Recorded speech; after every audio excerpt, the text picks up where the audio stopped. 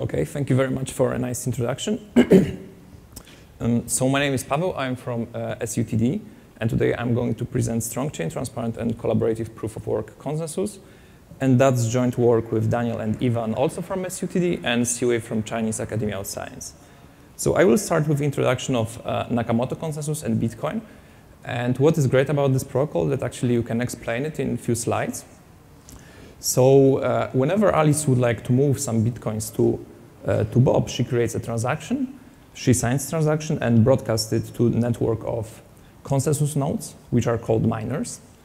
Then miners collect like transactions and try to create a block of these transactions. And they do it by finding such a block that its header can satisfy a hash inequality. Then the hash of its header is less than some predefined target. And efficient way of the only efficient way of doing this is just to brute forcing, incrementing some nonce in the header and checking this inequality.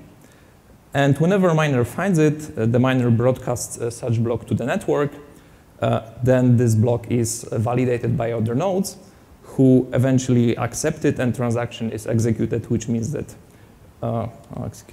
which means that basically Alice is moving her bitcoins to Bob. Miner will get some reward from the system, and also miner will get some transaction fee from the Alice. So if you see at this protocol, there's block publishing is actually very interesting because it has like 3 functions. So it contains transactions. It also confirms all the previous transactions because it has like hash pointer to the previous blocks. And also it proves that someone is like leader, okay? And this leader election is like non-interactive process. And thanks to this non-interactive leader election and verification, actually the protocol can scale to like thousands of these consensus nodes. However, there is price for this scalability. So it's possibility of inconsistency. And its consistency is something very unusual as for transaction systems. So in Bitcoin, what can happen is that 2 miners will basically find roughly at the same time blocks, which are concurrent. So then what will happen, the network will start competing on these blocks. They will start mining, and the protocol defines this as soon as one chain will be longer, then miners should switch to this chain. And in this case, the bottom chain will be not part of the ledger history. The transactions will not count. And the security argument here is that as long as 50% of the computing power, of the total computing power is honest, the honest chain should always win this race. However, there is a very interesting result, which is called selfish mining. So here we assume adversary with minority computing power, like 30–35%. Who from time to time is lucky to find like 3 or 2 blocks in a row. So what this selfish miner is doing then is just keeping this blocks secret. Okay, so they are not published to the network, no one knows about them. And in that case, the rest of the network is just mining on the top of a known block, and adversary actually can get some advantage because adversary only knows about this secret fork. However, over time, like the majority of the computing power will basically catch up with the chain, and just before it happens, in the selfish mining, the adversary will publish this secret fork, which will basically invalidate all this visible fork created by honest majority. And it's actually quite counterintuitive what this attack happens, but here the core idea is that like selfish miner, because of variance of proof of work, will get lucky a few times in a row and will just get advantage of that.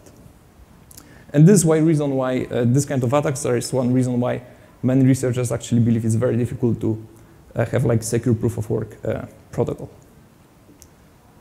Another aspect is that with increasing Bitcoin price, the mining process got like extremely competitive. So basically, mining is like zero-sum game. So miners started to competing and like solo miners with like increasing total hash power would need to spent like 10 years for instance, to find a block. So what they decided to do to stabilize the revenue, they decided to create mining pools. Okay, so mining pool works in the way that it has like manager who basically validates the transaction, creates new blocks, and the rest of the network is mining this rest of the pool is mining this transaction. Whenever a pool finds a block, the reward is shared among pool members. However, the problem is that from the protocol perspective, like this pool is like a single entity in the protocol. And here you can see the distribution of the computing power in the Bitcoin network. So here you see like the biggest mining pools basically have like 50% of total like voting computing power. And obviously there is some trade-off between this security, this is selfish mining, and like mining experience. And because of mining experience, like miners decided to join this mining pools, but this like increases security because the number of validating nodes is getting very small. And this is one big challenge to be solved in these protocols. Okay, so I will now describe our protocol, and I will start with a few observations. So in the current system in Nakamoto consensus, this proof of work is not expressed very well. We see only blocks, and this is the only unit of like proof of work we see. And the rest of the work that miners did is just wasted. Also, it's like zero-sum game. So at the protocol level, miners don't have any incentive to actually collaborate. They compete. And when they decide to collaborate by creating these mining pools, then basically they create like huge centralization risks. Okay, so first thing we modify in StrongChain, our protocol, is basically the mining process. So now we have two targets with different difficulties. We have strong targets and weak target, and strong target is much more difficult to be satisfied. So the mining is very similar. So in the case when hash of the header of given block is less than strong target, the miner will propagate the block. And in the case whether the hash of this header is between these two targets, the miner will basically broadcast header. So it's much easier to find like this weak headers than the strong solutions. So we will have like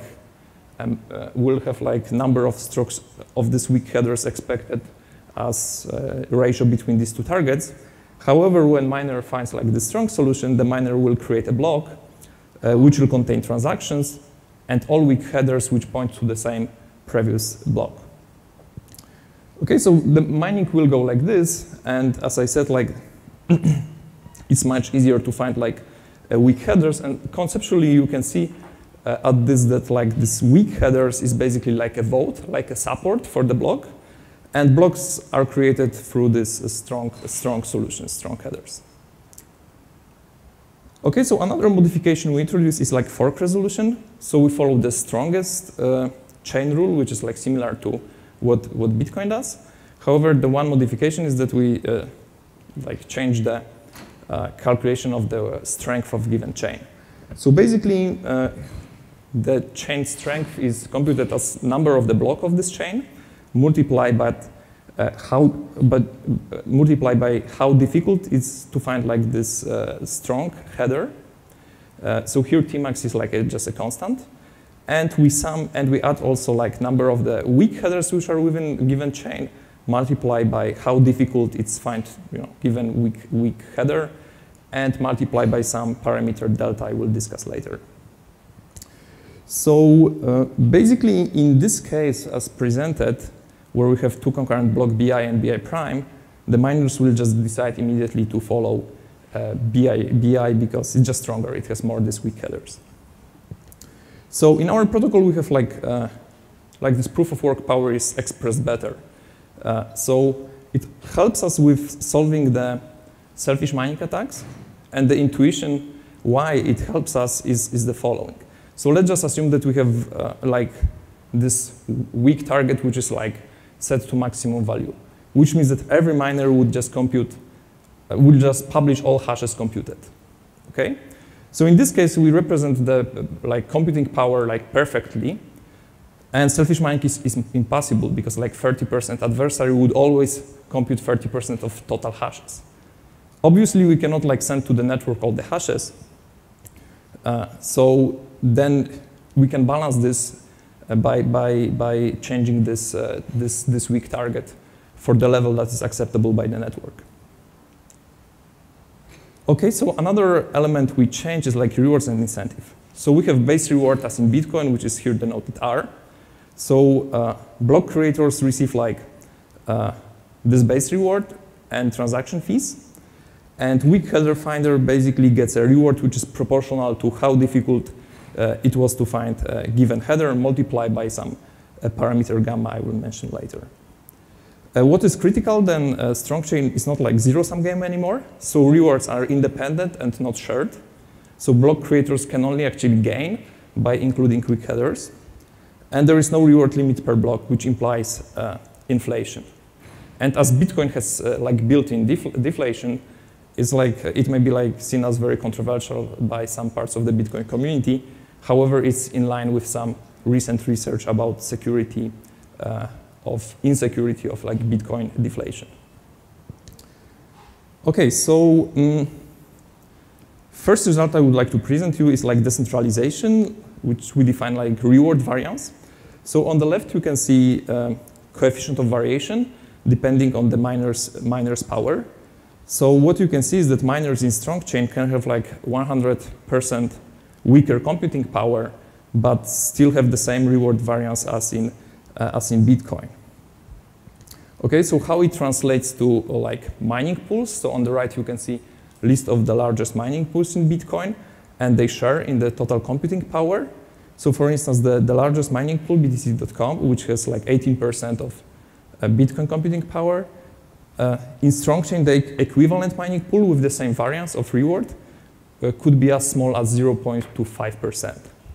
So effectively, we could have like a large number of like small pools. Okay, security is another aspect I would like to discuss briefly. So we have weak headers. So the protocol is a bit more difficult to analyze than Bitcoin because we have like new factor. However, we analyze this. So on the left, you can see a variant of selfish mining compared with Bitcoin. So for instance, if we take StrongChain with a number of expected headers, 1024 in like one block, you can see that in Bitcoin, like the selfish mining starts to be profitable when adversary is like larger than like 33%. So in StrongChain, we move it to like 44, 45%, which is like 10% better. It's actually pretty close to this 50% bound.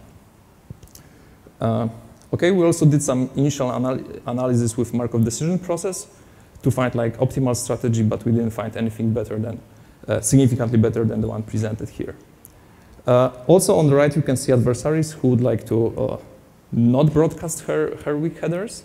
So you can see that basically adversary is losing a lot in this case, which implies that adversary has like incentive actually to help the protocol to broadcast whatever she computed. So another aspect is abuse. So usually blockchain protocols are analyzed with the security in mind. So basically they define security as advantage of the adversary, how much adversary can gain, and so on. So we also analyze how adversary can actually abuse the system. So one interesting strategy we found, we call it spiteful mining, is that where adversary does not include weak headers of other miners. So adversary is publishing all the weak headers, but is not including other miners' weak headers. So in terms of like absolute payoff, adversary is gaining nothing. It's like the same as it was. However, it can harm a bit other miners, which you can see on the left. So the reason why it works is that this low variance actually helps also adversary to apply this strategy. We found very interesting trade-offs. So security versus abuse versus efficiency. So I mentioned about this gamma, which is like a parameter regulating how weak headers are rewarded, and delta, which says like how weak headers count in the computation of the chain strength. And they have like very important influence on the properties of the system. So when we increase gamma, it improves like security decentralization. When we increase like delta, it like mitigates this abuse, this spiteful mining. However, combined with higher network latency, it increases fork rate. So there are some ideas how to mitigate also spiteful mining, but for instance, paying block finders proportionally to the number of found weak headers. However, with adjusting this parameter, we can just find nice balance between these trade-offs. And our choice is to have like higher gamma and low delta. Okay, so we implemented our protocol. For efficiency, we modify Bitcoin headers. So we added like Coinbase address field in the header. We also added like a binding transaction to basically protect integrity of these weak headers. And with 1,024 expected weak headers per round, which is number we suggest, the bandwidth overhead introduced is like 6% in relation to Bitcoin. And total CPU overhead is like 50 milliseconds to validate all those headers. However, it's an optimized implementation. Okay, so in conclusion, I would like to say that expressing proof of work more accurately with aligned incentives provides multiple benefits. So first of all, we have like better decentralization, security, and also we improve other properties like timestamp accuracy. This is something I didn't have time to talk about, but you can look into the paper. The changes are relatively simple and easy to the Bitcoin. And in the future or ongoing work, we work on the proof of stake setting for similar protocol, and extended analysis with abuse modeling of other systems and combinations of other systems with StrongChain. Thank you very much. I'm happy to take questions.